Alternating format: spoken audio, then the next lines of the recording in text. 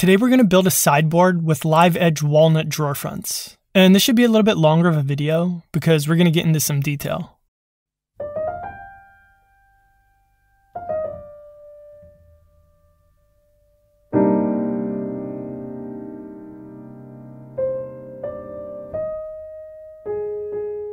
Alright, let's start with the cabinet, which is going to be made out of red oak. Now, obviously this is subjective, but in my opinion, red oak and walnut are not a good color combination. But I went with red oak for a couple of reasons. First, it's relatively inexpensive. But more importantly, for my purposes, even though I don't like the color that much, it has really nice figuring, or grain. And since I'm going to be dyeing it black with India ink, that's really the only characteristic of the wood that's going to show through in the end. So in these shots, what I'm doing is determining how wide I'm going to be able to rip each board to, and then cross-cutting them to get what I'll need and remove any of the checked or cracking material that's on the ends.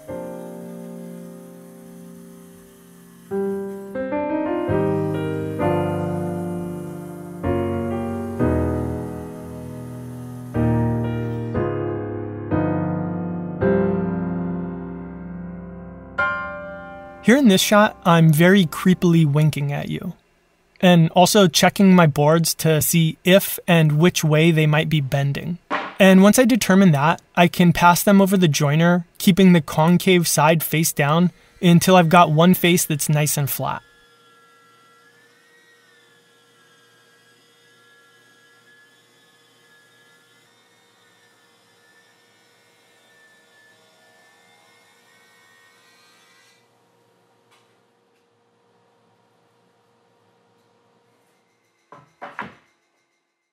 Next, I'll pass each piece along the joiner on its edge and get one good edge.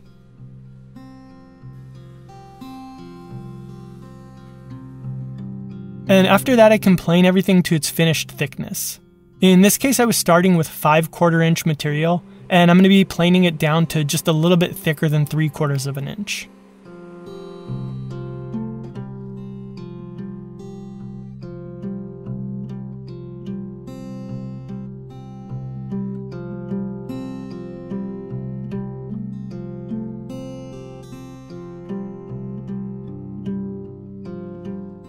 The last thing to do before I glued up my panels was to rip everything to its finished width. Now this is just a preference thing, but I always like to do this in 2 passes. First I take a heavy cut, where I leave the piece about 1/8 of an inch wider than it needs to be, and then I adjust my fence and take a really light pass to finalize it.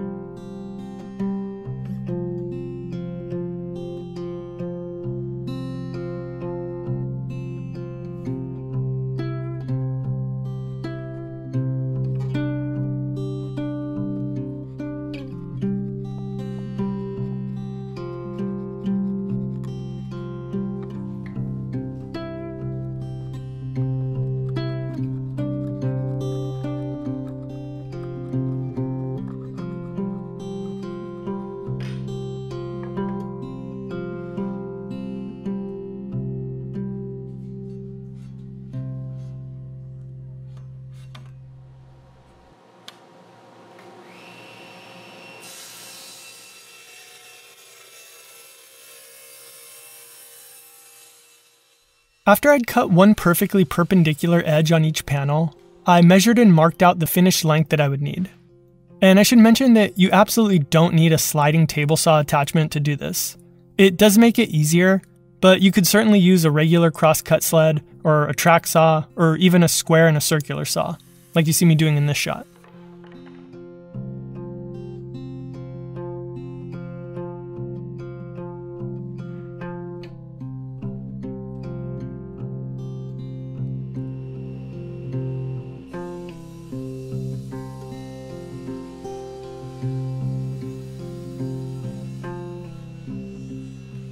For the smaller side panels and the vertical partitions, I just used the fence on my table saw to cut them to a consistent length.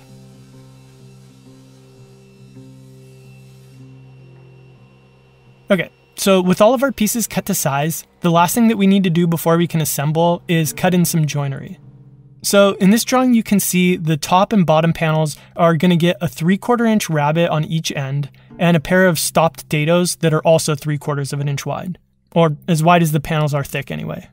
I'm going to stop them about 3/4 of an inch shy of the front of the cabinet so that eventually the drawers can go in each cubby and the drawer can be inset around the perimeter and overlaid on these vertical partitions. The only other thing that we have to cut in is going to be a 1/2 inch rabbet along the backs of the top and bottom and the side pieces, and that's going to hold a 1/2 inch back panel. To make the cuts, my initial idea was to use a dado stack. So here I'm getting it all ready to go, and while I was measuring everything out and realizing that it would be much easier to make the stopped dados with a router, I had a change of heart and decided to just use a router for everything.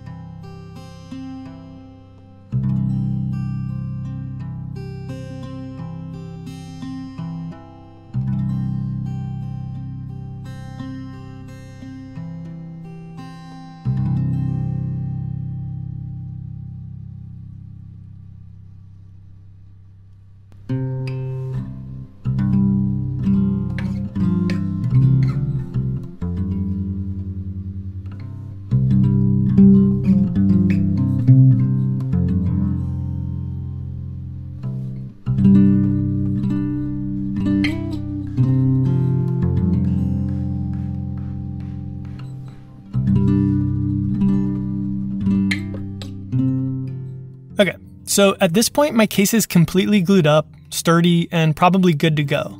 But I was thinking long term, and with the drawers being opened and closed potentially thousands of times, and coupling that with the fact that I want to maintain nice looking gaps between the drawer faces for the life of the piece, made me reconsider, and I decided to reinforce the panels to help protect against any kind of lateral play. So after I marked out my screw locations, I countersunk 3 at each joint, and then came back and filled them in with a plug.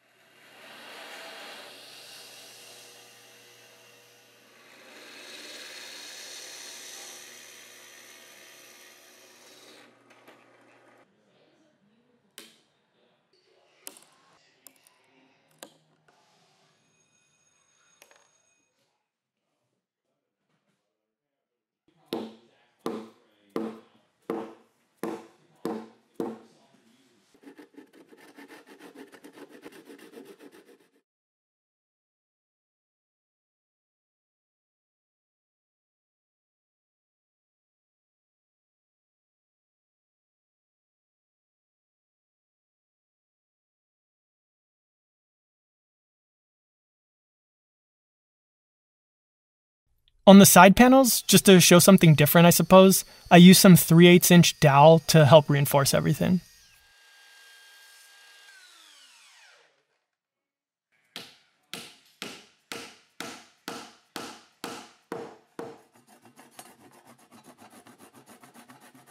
The next thing to do was make drawer boxes for each cubby. So if you look at these two shots, you can see that the cubbies are slightly different sizes. The two on the sides are about 18 7/8 of an inch, while the center cubby is about 1/16 of an inch narrower. So I'm actually going to build one of the boxes a 1/16 narrower than the other two. The hardware would probably allow for that margin of error, but I figured why chance it. So I'm going to be using side-mounted slides, which call for 1/2 of an inch of clearance on either side. So my drawer box needs to be 1 inch narrower than the opening. So basically I'm going to be building 2 boxes that are 17 7/8 of an inch wide, and 1 box that's 17 13/16 of an inch wide. And yes, fine. Okay, I admit it. The metric system is probably better. Are you happy, rest of the world? Excluding Liberia and Myanmar? Okay, so to actually make the drawer boxes, I'm going to be using 1/2 inch Baltic birch plywood. And while I'm breaking down all of my material, let's take a second to thank Skillshare for sponsoring this video. So if you're not familiar, Skillshare is an online learning community for creators with more than 25,000 classes in design, business, and more. Probably the most notable thing that I've used Skillshare for was learning Premiere Pro, the editing software that I'm using right now. They have really in-depth courses, we're talking like multi-chapter, several hours longs, that can take you from knowing nothing at all to being a legit editor if you stick with it. And if that's not your thing, they've got thousands of other options to help fuel your curiosity, creativity, or even your career.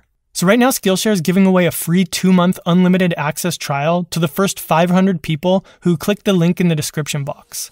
And after that, it's only about $10 a month. So click the link, claim your offer, and get learning. Well, after you finish the video. All right, let's get back to it.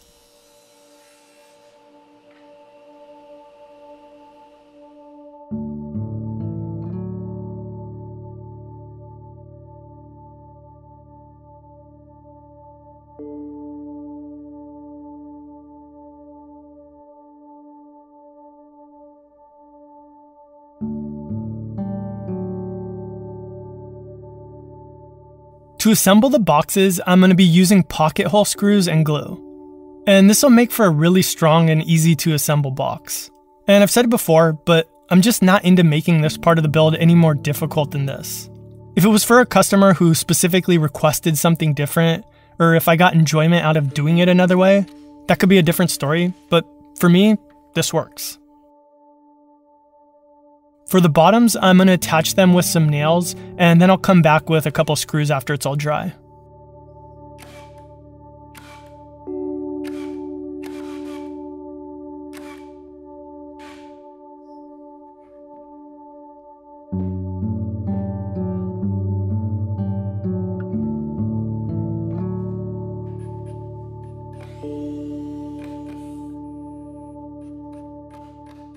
To to install my boxes, I'm going to make a mark where I want the bottom of the cabinet portion of the hardware to lie.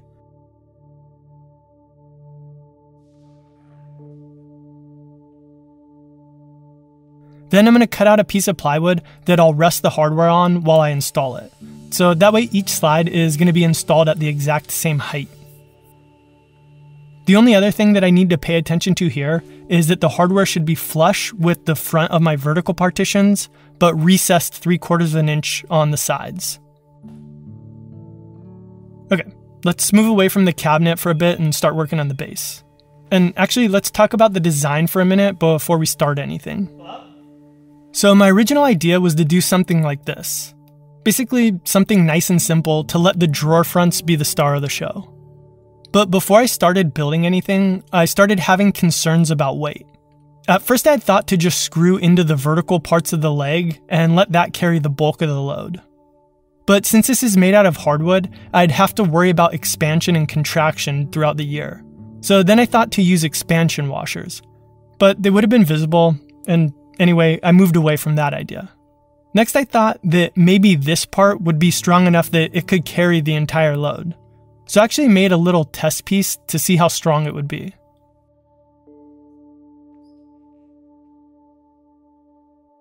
Now I definitely weigh more than this cabinet does, and I'm putting all of my weight in one little spot as opposed to distributed across the entire length.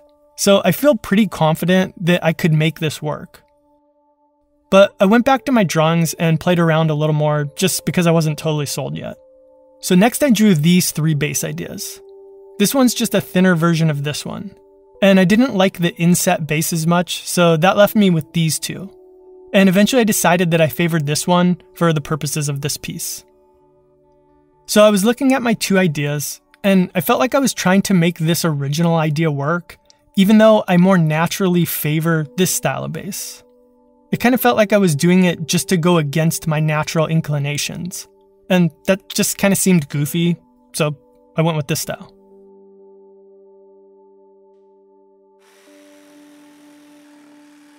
So here I've marked up some 8/4 material to figure out where my pieces would be coming from.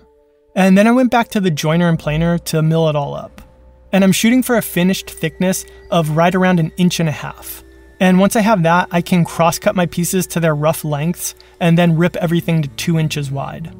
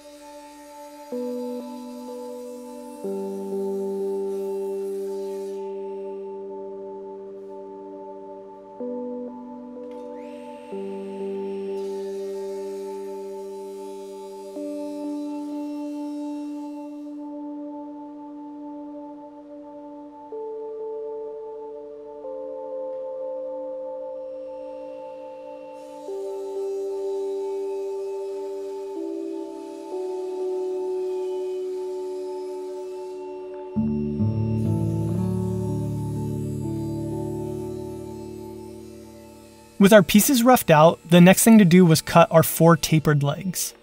Now I want this piece to taper from 1 inch at the bottom to 2 inches here. And I want the leg to be 15 inches tall with a flat spot that's 2 inches at the top. So rather than trying to nail that taper perfectly, I'm actually going to cut it on a piece that's 16 inches long. That way I can find where the taper ends, measure up 2 inches, and then make a cut so that that's the top of the leg. Once it was all marked up, I used that piece on my tapering jig to get everything locked down, and then I could cut out my 4 identical pieces.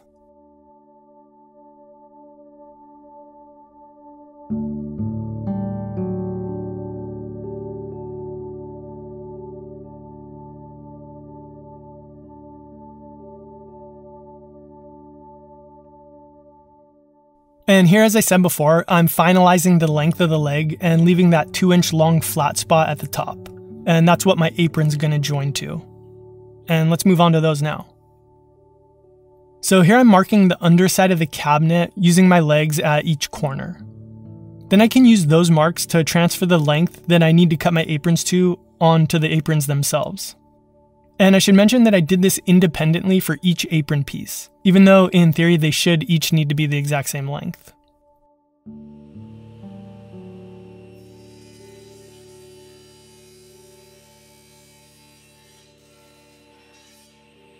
To join them, I'm going to use 2 dominoes at each corner. And once I had the front and the back leg sub-assemblies done, then I used the same technique to dial in the short aprons. And then I could glue the whole thing together.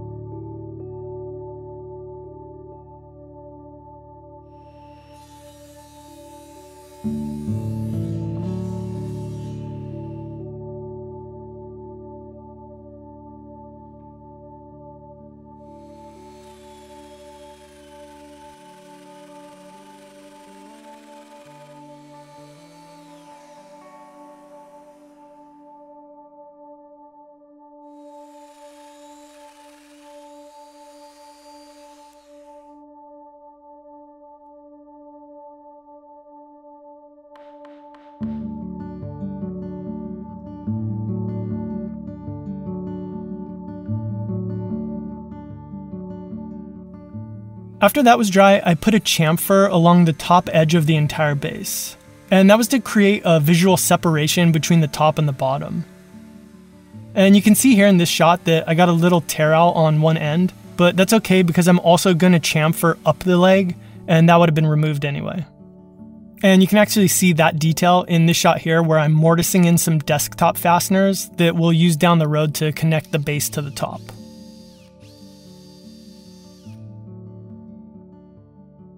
And before we get any further, this is actually a good chance to go ahead and sand everything that's going to be hard to get to later. And we'll put a little India ink on the base as well right now.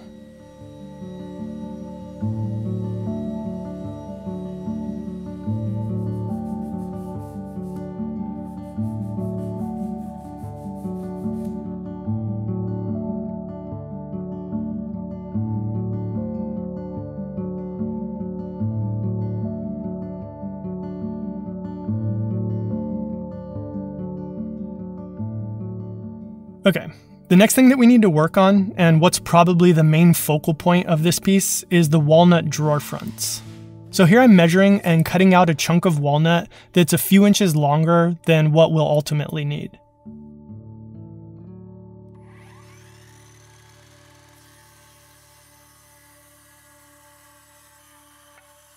Then I'm going to take the piece over to the joiner and get one edge nice and smooth. And then referencing that edge, I'm going to make another cut on my sliding table so that I know it's perfectly 90 degrees to my jointed edge. Next, I'm going to flip my cabinet upside down and partially fit the drawer using these little spacer pieces that I ripped to right around 1/8 of an inch thick. And then, based off of this mark, I can cross-cut this piece once more so that it's just the right size. Now this next part I could have skipped if I had a piece of walnut with a live edge on it, but I don't, so I'm going to attempt to make one of my own. So first I drew in some guidelines that I could follow as I cut. Then I used my jigsaw to cut away the bulk of the material, and then to get the final shape of the edge and to give it a much more organic look, I came back with an angle grinder.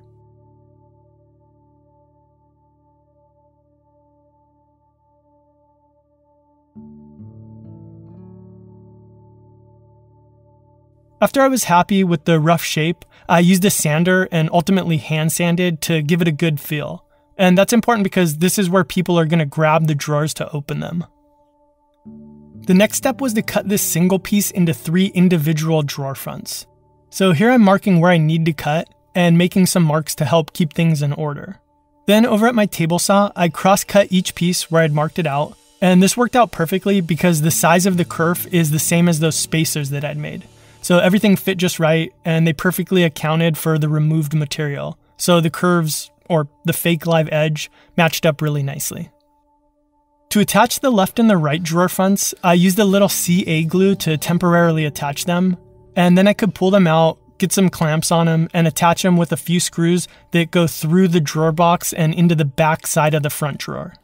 For the center drawer, I pulled everything out and used my spacers and some clamps to get everything looking just right, and then again attached it with a few screws. Okay, so we're on the home stretch at this point. But before I moved on with any more assembly, this was a good time to get everything sanded, stained, and finished. So while I'm doing that, let's take a second to thank the other sponsor for this video, Squarespace.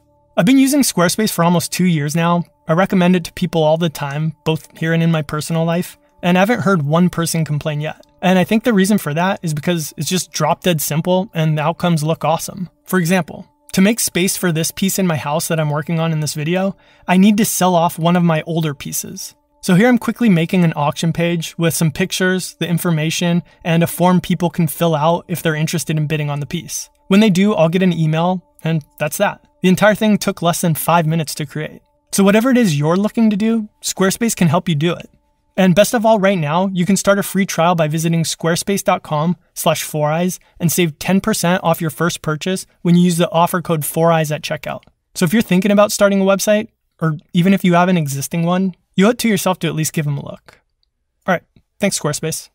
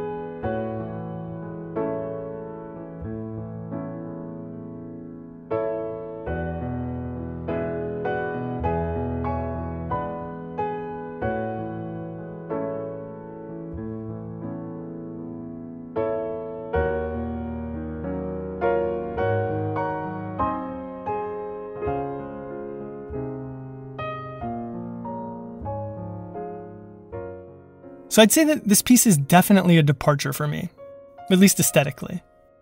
Not a huge one, but just enough to feel like it's not quite me. Or maybe just not quite me yet, if that makes sense. And that's not to say that I don't like it or I'm not happy with it. I do, and I am. Like I said earlier, I'm even replacing one of my most favorite pieces, Bad Larry, with this. But if I'm being totally honest, in a vacuum, if I'd never seen either piece before, and you showed me this one and Bad Larry side by side, I'd probably drift towards Larry 10 out of 10 times. I guess it's kind of like a cheeseburger. I love cheeseburgers. They're great. They've got meat and cheese and bread and vegetables. You can put bacon on them. But if I look at a cheeseburger every day, and I've rubbed my hand over it 1,000 times, and I open and close its drawers every day when I grab my camera equipment, I don't know, eventually, maybe I want spaghetti. Special thanks to Tony Bauman, Jordan Lawson, Keith Moran, Mitch Foreman, Mark Thompson, Kimberly Urich, David Cannell, David Anglin, and the rest of my Patreon members for keeping spaghetti on my plate. No, but seriously. I couldn't be doing what I'm doing if it weren't for you, So in all sincerity and all food analogies aside, thank you for everything. And if you want to check out my Patreon page as well and see if it's right for you, just click on the link in the description. And as always, no pressure. Right? Thanks for watching, and I'll see you in the next one.